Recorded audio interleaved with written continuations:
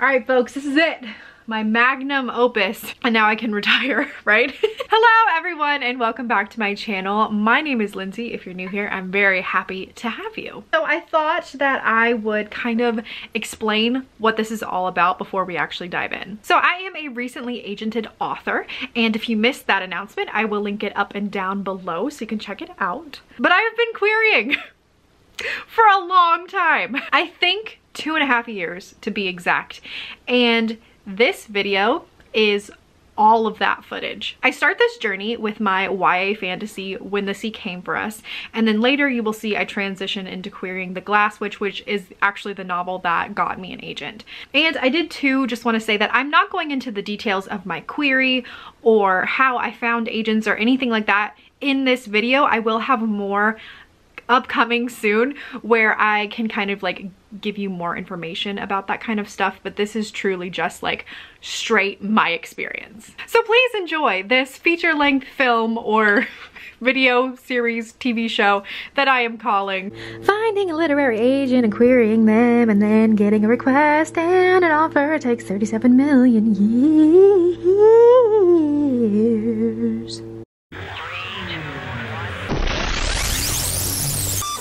This week on Finding a Literary Agent and Querying Them and Then Getting a Request and an Offer Takes 37 million years.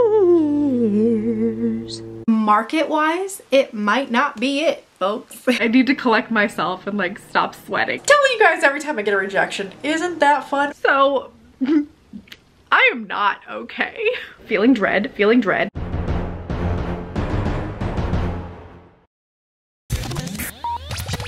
Hey guys, okay, so we're gonna go ahead and start this video here in front of my lovely bookshelf, as you can see, and I'm gonna go through most of these books and pick out all of the agents I can out of the acknowledgements. I'm not gonna be vetting them right now. I'm just gonna compile a huge list in my little handy dandy notebook here. I've got my little writing co-pilot. Hey bud, he's just excited to find agents too, yabs.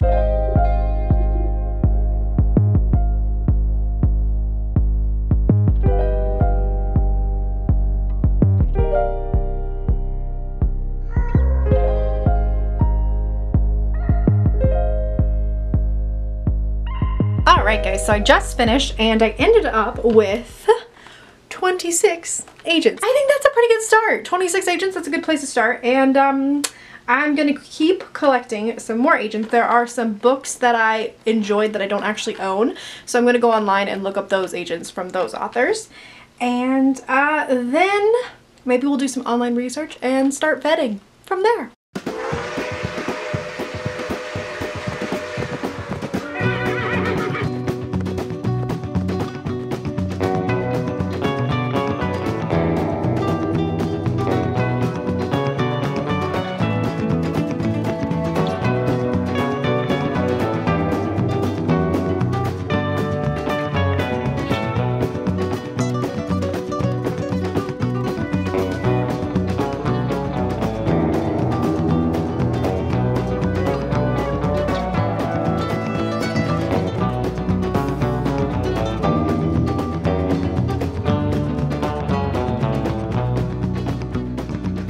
Guys, okay, update. It's been a while.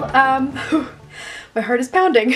I just received my first full request on my manuscript. At this point in the game, I have gotten 22 rejections, 21, 22, somewhere in there.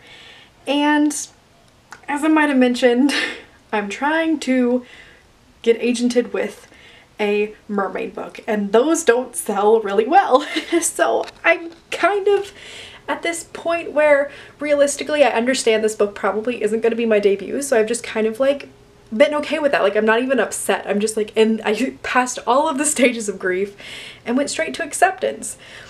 But then I got this full request today and I'm really flustered. There's almost like this twin feeling of dread though. Like, oh, it's not real. I literally had to read the email 3 times. I'm trying to keep a level head. Like, don't get too excited. This may not pan out. It's fine. But here we are. I'm excited. Hey guys, so it has been about 3 weeks since I have gotten all of my requests in. I am at a total of 5 requests. I've had some feelings and I was like laying on my bed talking to myself about it. And I was like, you know what, let me get on my camera, let me press record, because the feelings that I'm feeling, I know probably a lot of other people have felt them too. The fact of the matter is, I'm querying and I have not let myself be excited about that. I always feel like there's something more to do. And that's not good, because I know that the Lindsay of 2 years ago, the Lindsay that was like working her butt off every day and like sitting down at the computer and typing when she doesn't want to, when she has a headache, when she has a migraine, when she just had a bad day, like that Lindsay who was doing all of that work would be so proud of where I am now. And I'm not letting myself feel that. And that's so sad to me, because this is what we've all been working towards, right? Like when you're writing your book, when you're in the early stages, when you're like slogging through that revision, man, the goal is to be where I am now, is to be querying, or to be even farther than that, have agents wanting your book. And like, that's where I am. Dang it, this is a big accomplishment, right? Like I should be happy, I should be celebrating, and I hate that because I should be excited. So I guess the point of this rant was that I am going to start being proud of myself and letting myself be proud of my accomplishments and letting myself just sit in this moment. Like, I'm querying. I've made it. I have agents who are reading my book and liking my stuff. This is so awesome, and I need to feel that. Like, I'm gonna let myself feel that. Okay, I survived.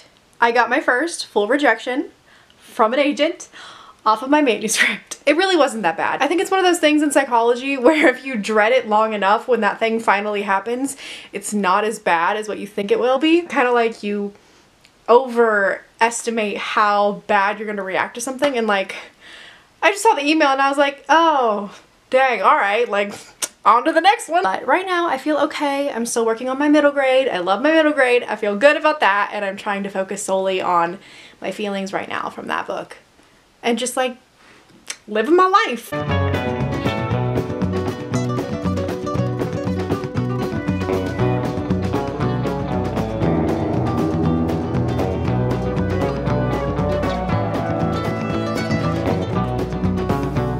I just quickly wanted to hop on here because I got another rejection on a full, and I was having some feelings I thought I would share with you guys. So the rejection I got this morning was really nice. This agent gave me a lot of compliments. She really liked my book.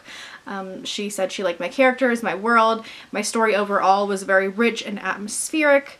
But she said something that really got to me. And this kind of impacted or hit me in the chest a little bit harder than her actual like rejection. So basically, for a long time, I have known that the book, yes, I have a face mask and my dog wants to eat it. Yes, thank you, bud.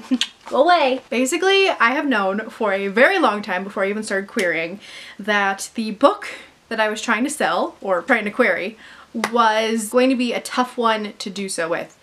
That is because it is a mermaid book, which typically don't sell that well. And it's not only a mermaid book, it is a fat, disabled mermaid. So like, you know, that's already an uphill battle right there. So I've kind of known for a long time that there's a good chance that this novel is not going to be my debut, even though I love it so much and it's the book of my heart, and like it's the book that I needed to write at the time, and it's the book that I wish I had read when I was a teenager. It just, market-wise, it might not be it, folks. What the agent ended up saying was that she was passing, even though she saw tons of talent and potential in my writing, because the fantasy market is so saturated that she doesn't feel confident enough to take the chance on my book. That was tough to read because I had known these things in my head, but hearing it from an agent, like an official, somebody that knows and is deep in the industry say it, like realizing my fears, really sucked. I think this just goes to show that it doesn't matter how much talent you have, if you're a good writer, if your story's good, if the market doesn't work with what you're trying to do, it's gonna be an uphill battle like it is for me. So I'm glad that I'm not glad this happened to me, but I'm glad that I can share it happening with you, so maybe you can understand, like, it's not all talent. Like, you could be the best writer in the world and you could still not break in. Even though this really sucks, and I feel like with the other requests that I have out. I'm sure they'll come back from rejections as well. That, in a way, kind of makes me feel good because then I know it's not me. Like, I wrote a good book. I tried my darndest and I have done everything that I can to get me to the point of where I'm at. There's just like such kind of a relief or like a comfort in knowing that it's not my fault that my book is not being wanted by agents. I guess it is because I didn't have to write a mermaid book, but you know what I mean. It's not like a skill thing. It's not a craft thing. It's not like I suck, which is a good thing to know. It's the market is not right for my book. So I feel actually a little encouraged by that instead of discouraged because I know I have the skill set and I know that even if this isn't my debut, the next book I write or the book after that or whatever, like I could sell that if it is more to market, and that's a good feeling.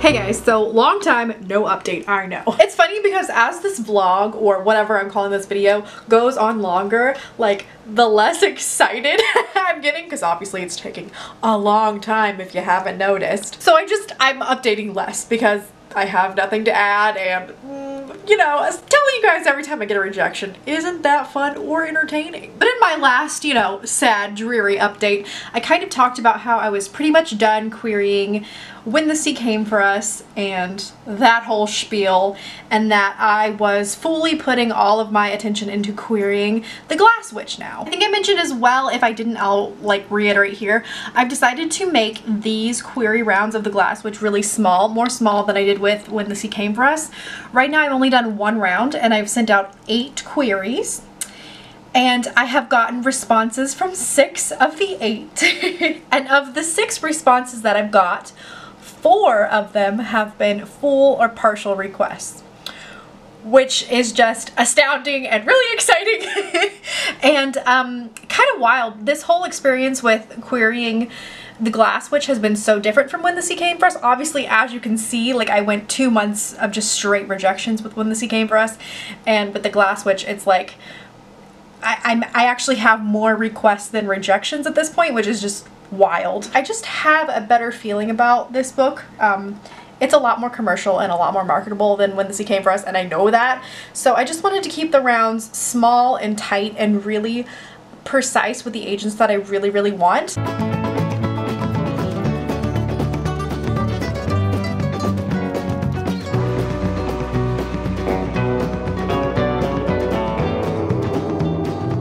Yeah, it's almost June and I still don't have an agent. These updates are getting farther and farther apart because like there's just nothing happening. It's fine. I don't even know what round I'm on anymore. I think I just kept like quit taking count of the rounds and just started sending out more queries when I got a response in from another agent. So I have sent a total of 28 queries out so far, and I have had 10 requests out of those 28. Publishing has just been so dead, and I swear, I think until yesterday I got 2 full requests in one day, but before that I don't think I've heard from nearly anyone. I will also say I think I'm coming to the end. I'm coming to the edge. I'm coming to the end of this query journey. I think. I've already sent 28 queries. Like I said, there's only a couple other agents on my list that I'm interested in. Just being realistic, like, don't know what's gonna happen. Don't know if it's gonna happen with this book. I'm trying to get my feelings around it, but like I almost don't have any feelings because I'm just so dead inside. It's so funny. Now that I've been at this for like a year and a few months, I don't even get excited about the full requests anymore. It's just kind of like, okay, well, here we go. I don't know. It's kind of a weird detachment, but I also think it's probably a little bit healthy. I did receive a really cute full request yesterday. One of them was the partial that turned into a full request. And the agent sent me the sweetest full request I've ever received. Don't know if anything's gonna happen from it. Don't know if anything's ever gonna happen. But I'll keep updating you, I guess, until something does, or I've exhausted all of the agents I'm interested in. So I have been sitting on a little bit of news for like maybe like 48 hours. And that is Thanks, Max. You just ruined my big announcement. And that is that I got an R&R, or a revise and resubmit. And now, I'm not gonna lie, in full transparency, I totally waited 48 hours to film this clip because, guys, my first initial reaction was just despair and disappointment. And it's totally my fault. Like, it makes me sound like such a whiny baby for like, oh, I got an R&R. This was from the agent who I mentioned a few clips back, was like really excited about my book and like kind of gushed in the email and her request and all of that stuff. So, and I think it's important to add here too, I haven't really let myself have hope in this whole journey. I've been like realistic to almost like negative and on my whole perspective on the whole thing. So I was like, oh, I'm just never gonna get an agent. It's fine, that's realistic. But then she really liked my book a lot and I was like, is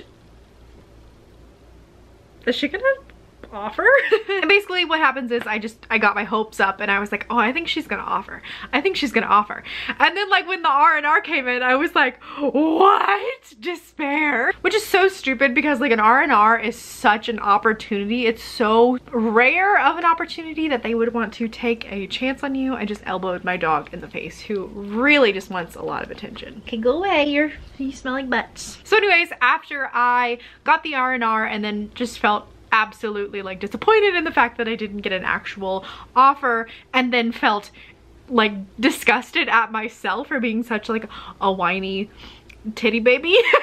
Can I say that on the internet? I don't know, but that's what I felt like. I felt like a little baby, like who was just like whining and upset. I had a conversation with my critique partners and like they really helped me kind of see and get perspective on R&Rs and like how probably a lot of people are disappointed with R&Rs, but they just don't talk about it. So I want to talk about that with you because it was like eye-opening for me. I think it's kind of almost natural to feel a little disappointed with an R&R just because you've got one more hurdle to jump through, one more round of work to do before you finally get that little bit of payoff that we have been like striving for years at this point, right? So I think once I take a step back and look at it, like, yeah, it makes sense to be a little disappointed. Like, I am a human being and I am contain multitudes of emotions, and I can equally be so grateful that this agent took an opportunity on me, and at the same time be like, darn it. I think I should say too here, I still have 4 full requests out and 5 active queries.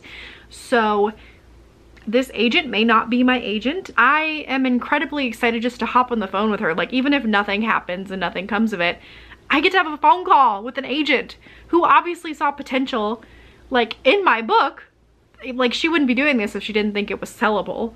So that's very exciting and it's validating. It makes me realize that, like, you know, I'm not totally worthless as an author. And I'm just excited to get her feedback and see what she wants to work on and make the book the best that I possibly can. So this is the gorgeous angle that I'm gonna have you guys at for my call.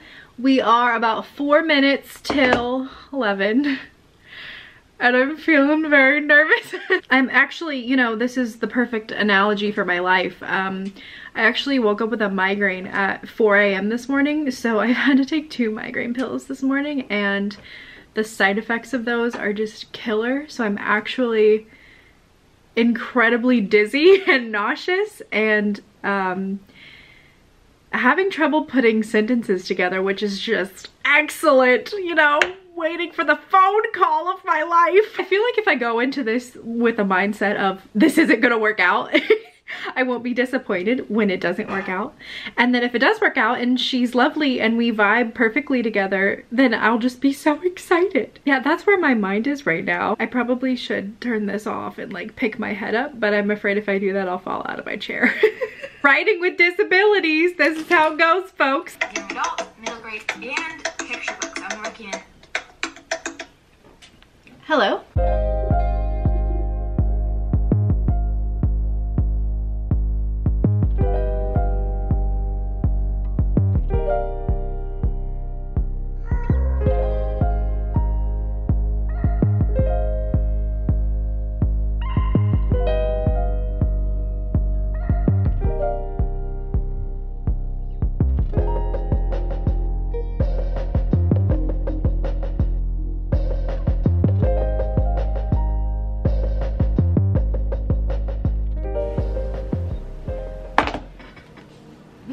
Oh my gosh. It is exactly 12:01. We talked exactly 1 hour. That was amazing. And I need to collect myself and like stop sweating and stop smiling. Okay, so that was amazing. I love this agent. She's very sweet and she had some great ideas.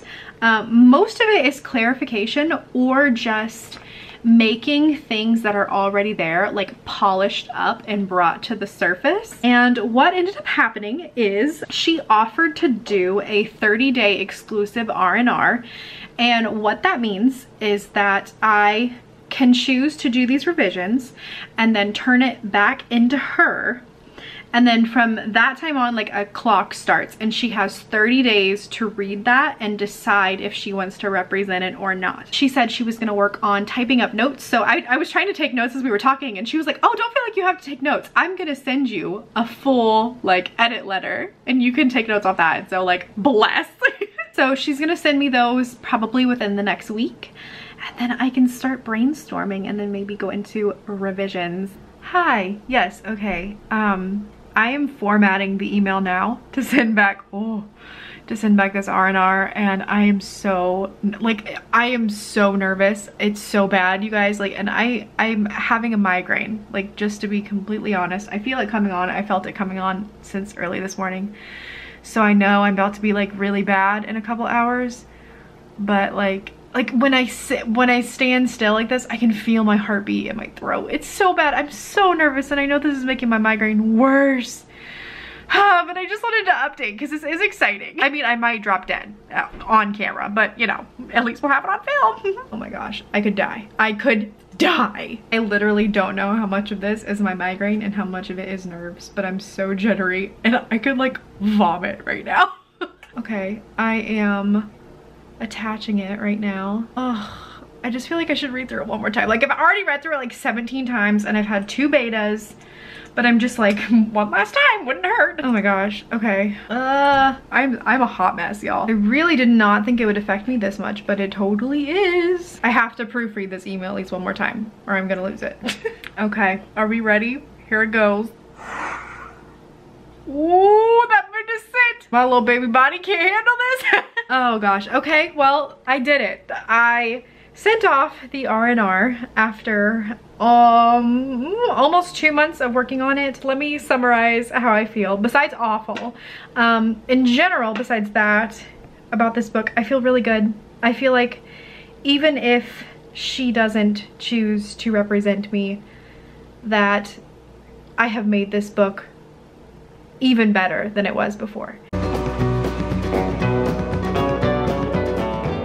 So this is not the announcement video where I say if I got an agent or not. I just was thinking the other day, it's been a couple days since I've sent off the finished revise and resubmit. I was just thinking about how this waiting process, even though it's not like there's nothing really happening, there's a lot emotionally happening, too much emotionally happening. I thought I would update you guys because I don't know, I want this to be like real and raw and show everyone what it really feels like to be doing an R&R and querying and all that kind of stuff, you know. So I am not okay. And I feel like this would be so maybe different if you are like a healthier person than me mentally and physically. I don't know, maybe it's just me. I feel like my tolerance, like what I have the mental bandwidth to deal with on the daily is like always at 90%. Like I'm always just at 90 because of my illness and like, you know, dealing with like chronic pain on the daily and then emotionally dealing with the fact that you're in pain all the time. Like it just, oh, it's so much. So if anything new gets added to my life that takes up that 10% space or more, I just like have a breakdown. And the stress from waiting for an answer, and like this is the big answer. This isn't like I sent off a partial or a query or even a full, like this is an answer I'm gonna get that, like, this sounds dramatic, but it could change the trajectory of my life. Like it's gonna start possibly my career or not. And so that's not been great for my mental health. So what I've been doing is just not thinking about it. In fact, sitting down to talk to you guys is the first time I've actually said these words. That, you know, this is such a big thing that I'm trying not to think about, because thinking about it like breaks me out. You can look at this. I'm so rashed. Do you guys? I'm such a mess. Oh my gosh, I'm so sorry. But I'm hoping by talking to you guys and like essentially talking to myself, like talking myself through this, I can kind of work through that. Like, it's okay, this is scary, but it's not that scary. But it's just a little too much with everything going on. And I feel like if I was a little bit more healthy, then, you know, I wouldn't be handling it so badly. But what I'm doing to cope while waiting for this decision is that I am really not thinking about it as much as possible. Like, it's always in the back of my mind, but I'm like running from it. Like, we're playing a game of tag and I'm running, and then the thoughts creep up and they get me, and and then I keep running, and then they keep following me, and like that's how we've been. I've not been doing a lot of writing. That was something that I wanted to do. I think writing is a great distraction. But unfortunately, every time I start writing, it brings about the fact that it's too close to like the anxiety trigger of thinking about the decision, right? Like, it's too related. So every time I start writing, I just like start getting heart attack symptoms. It's fine. Yeah, this is what waiting feels like. It's one of those weird things where you're not thinking about it, but you're always thinking about it. And every time you get an email, you kind of jump a little bit. I don't know. The world's still turning. Things are still happening. I, in fact, got two full requests just since I sent off the R&R. So that's exciting to know that there's, you know, still hope that if the R&R comes back in a rejection, that there are other agents maybe that are interested in the project. So I'm trying to stay positive, and I'm trying not to think about it. I'm trying to distract myself. And really, I'm just taking this off time to focus on like health, because I'm not doing so good in that department. But yeah, so that's what's happening, and I just wanted to let you know. Pray for me. Okay, I'm trying to breathe. Freaking out a little bit. So I was sitting over here trying to write, and I just got an email, and I looked, and it's from the agent. She's getting back to me.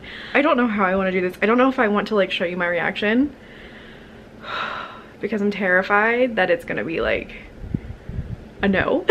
And then I'll have it on camera, which I'll be fine. But I don't feel good. I don't feel good. I think I'm just nervous. Feeling dread.